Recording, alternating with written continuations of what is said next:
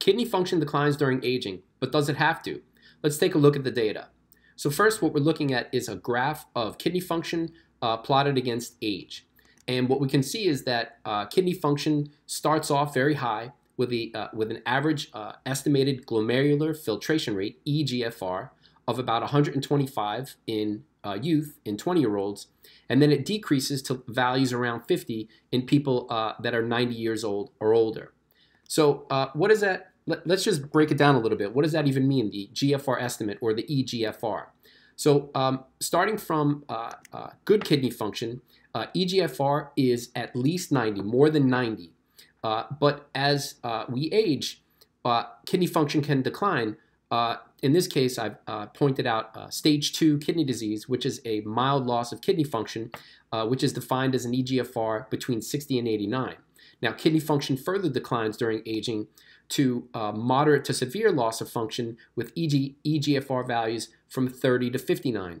And for some, kidney function can continue to decline with eGFR values of 15 to 29 being stage 4 kidney disease where there's a severe loss of function, or stage 5 kidney disease where eGFR is 0 to 15. In that case, people would need treatment to live, such as hemodialysis. So what about all-cause mortality risk? Well, an eGFR less than 45 is associated with an increased risk of death for all causes in a meta-analysis of 46 studies that included more than 2 million subjects. That's what we can see here. So when compared with subjects who had eGFR values of 95, having an eGFR less than 45 was associated with a significant increased risk of death for all causes. So can kidney function be improved during aging? And what's my data? So here we're looking at my blood test data starting in 2006 through 2013. And I've been tracking my own circulating biomarkers for about 15 years. Now, back then, I was only tracking about once a year. When I'd go to the doctor, I would just record all my data in an Excel file. So what we can see is over 8 measurements over that 7-year period, my average eGFR was 86. So how does that rank when looking at the age-related graph on the right? So on the x-axis, I've arrowed my age, and then on the y-axis, we can see my 86 eGFR. Now, for my age during that period, we could have expected my eGFR to be somewhere around 90. So one could say that my kidneys were aging at an average rate. So what about since then? I'm currently 48. So what about over the past 8 years? So starting in 2015, I started measuring my circulating biomarkers more often, up to 6 times a year. Now, based on the age-related decrease for kidney function graph, one could expect that my eGFR should have been further reduced relative to the 86, somewhere around 78. So how's my data? So that's what we're looking at here. So the 2015 to 2020 data for my eGFR. And what we can see is my average eGFR has increased to somewhere around 97. So, and I should say that these two groups of data are significantly different based on a t-test. So I've actually reversed the age-related decline in kidney function and improved my kidney function closer towards youth. And when extrapolating based on the curve, these are average kidney function values that are found in someone about 15 years younger than my chronological age. So how have I improved my kidney function? So in 2015, I started tracking, weighing all my food and tracking macro and micronutrients. So I have more than 5 years, 5.5, actually it's up to 6 years now, we're in 2021. Almost 6 years of dietary data for macros and micros. And then in July of 2018, I started logging the actual food intakes. So I have 880 days of tracked food intake that correspond to 13 eGFR measurements. So let's start off with that data. Which food groups are strongly correlated with my eGFR?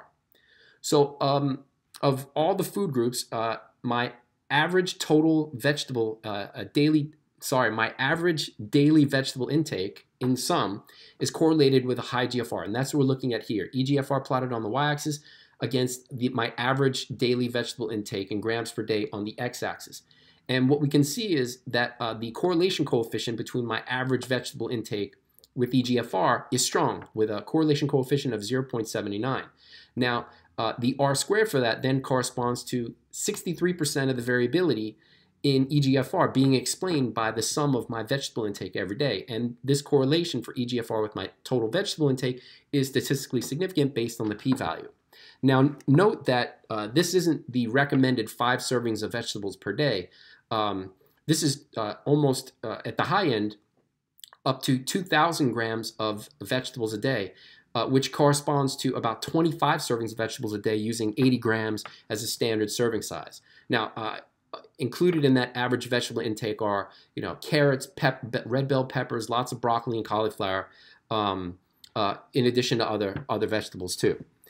So 63% of the variability in EGFR being explained by my total vegetable intake is pretty good, but can the inclusion of other foods explain more of the variance for kidney function? So to examine that, I then looked at food groups. So that's what I've listed here. So the sum of all my dairy intake, which includes yogurt, whey protein, and cheese, and then nuts and seeds. Now, not all nuts and seeds are not the same. They have different chemical composition, including different fatty acid compositions. So I separated my nuts and seeds into groupings. So saturated fat containing nuts and seeds, for example, cocoa beans and coconut butter, which are mostly saturated fat. MUFA, mostly monounsaturated fatty acid containing nuts and seeds. So in that situation, it would be almonds, pecans, and peanuts, which are rich in monounsaturated fatty acids.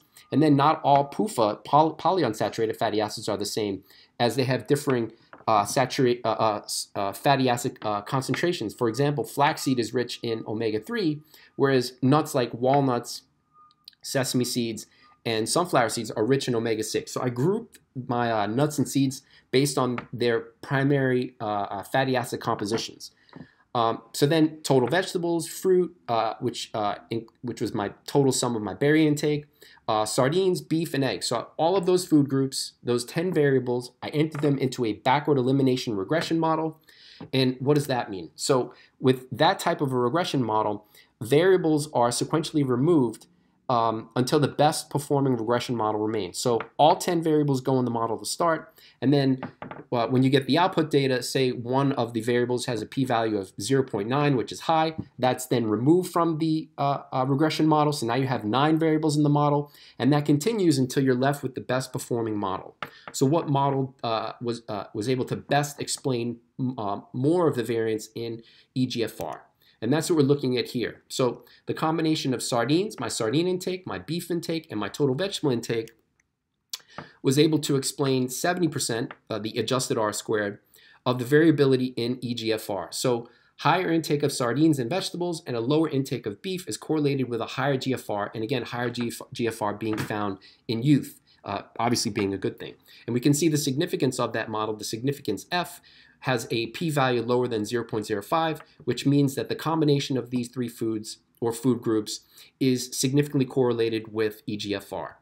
Now, interestingly, for fish has been, and there aren't very many studies on this. If anybody's got some studies on fish, the correlation between fish intake and kidney function, please send them over, because I scoured the literature looking for that data, and there are very few studies that have investigated it. Nonetheless, I did find one of these studies where a higher fish intake was correlated with a higher EGFR, and that's what we see here in the plot. So investigating further, I mentioned that I also have macronutrient data starting from 2015, so I have a lot more data for that with more blood tests. So which vegetable, fish, or beef components are affecting kidney function, or are at least correlated with kidney function. So that's what we see here, and my fiber intake, my daily fiber intake, my average daily intake of omega-3 fatty acids, and protein are significantly correlated with EGFR. And note first that I've got, the observations column is arrowed. So I have, this is data for 28 blood tests. And what we can see is that a higher intake of fiber and omega-3, but a lower intake of protein is correlated with a higher EGFR. But also note that the adjusted R-squared is obviously lower. In this case, it's 40% of the variability in EGFR can be explained by my protein intake, fiber, and omega-3s, which isn't surprising because I'm attempting to reduce my food intake to macronutrients, whereas foods have way more than just these nutrients. Nonetheless, 40% of the variability in EGFR with just these 3 macronutrients is a significant amount. All right, so how could fiber be related to EGFR? So fiber is fermented by gut bacteria to produce short-chain fatty acids, SCFAs, and that's what we see here in the left picture. So carbohydrates that escape absorption in the small intestine pass into the large intestine, where they're then fermented by gut bacteria into the short-chain fatty acids, acetate, propionate, and butyrate, which I've got boxed or rectangled. So why is butyrate important? Well, as shown here, the higher the levels of butyrate in stool samples, which would be produced by gut bacteria because gut bacteria are in stool, the higher the concentration of butyrate or butyric acid, the higher the EGFR. So with this in mind, this suggests that a higher fiber intake, there would be an increased gut bacterial production of butyrate and better kidney function. So that's all I've got for now. Thanks for watching if you made it to the end, and have a great day.